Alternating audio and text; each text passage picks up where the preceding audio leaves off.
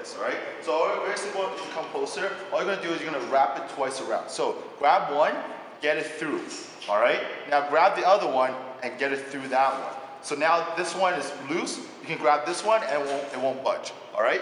So this way it's nice and comfortable and it won't budge at all. So from there, you have two options with the single arm rows, all right? One, you can drop down with each row, or one can stay nice and parallel the whole time. I'll demonstrate both. For the first one, you come up, keep your body tight, bring it down, touch the ground, and as you come up, pull, squeeze down, elbows tight to the body, and pull to the chest, all right? Come back down, touch the ground, keeping the body parallel. As you come up right here in this position, keep the chest parallel to the bar. Come up, squeeze, pull. All right? The second variation that I'll say is that you keep the chest parallel the whole time. This adds a little bit extra tension on the arms and a little less focus on the rest of the body. All right? So it depends on which one you want.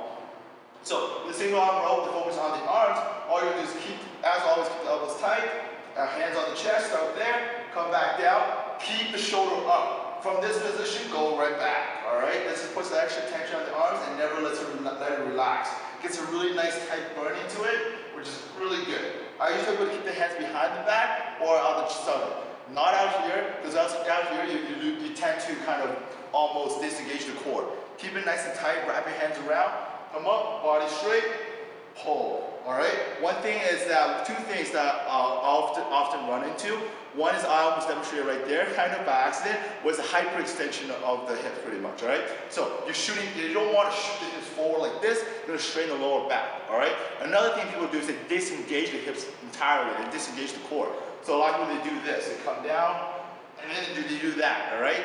That defeats the purpose of this whole body, total body works exercise as well. So you want to keep the core tight and nice and straight, all right? From this position, then you go. See, just from me doing this a couple, I already feel a little bit of tightness in the biceps. It's good, all right? So this really focuses on the biceps itself, and it gets a little lats a little bit, but more generally to tone the arms a little bit. So that's my variations for the single arm TRX row. Hope you enjoyed it.